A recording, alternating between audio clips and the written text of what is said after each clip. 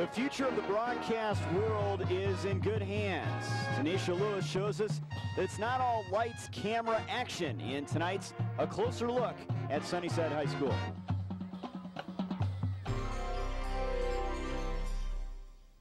You're only as good as your last show.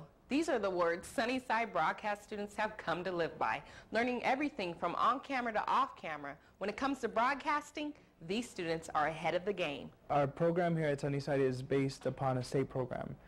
We go into camera specifics. You know, what does an iris do? What is white balance? You know, what's a pan? What are different camera movements? And like anything else in television, things don't always run smoothly.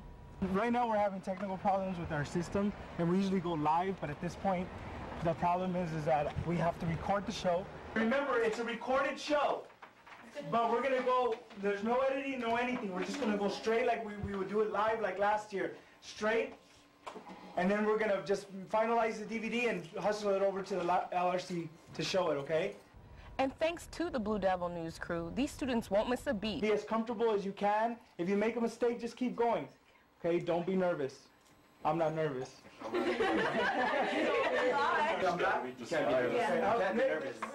got a little bit of time, so just relax. I love being on camera. I like everybody seeing me. It's real fun. It's real fun. I love this class. The broadcasting program not only teaches students the technical aspects of the industry, but it also teaches them skills that they can use later on in life. Mr. Castro, the teacher, he gives us a segment to do. But first we got to do pre-production. We got to prepare for everything. We got to get the storyboard. We got to script everything. We got to do the production itself, which is filming and all that. And post-production, we just edit and everything like that. And he gives us a deadline. Without this class, I don't think I would have ever wanted to be an anchor or do anything with the news program or journalism.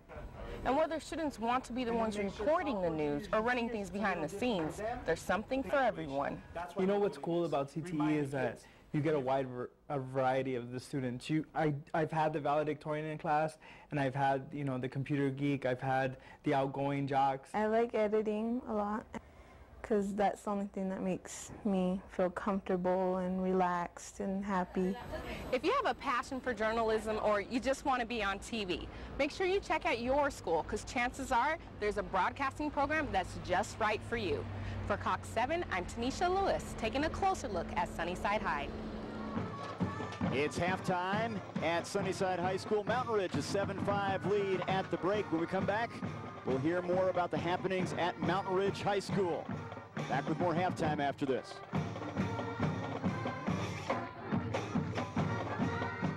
7-5, Mountain Ridge has the advantage at the break. In today's sports world, sportsmanship seems to be increasing.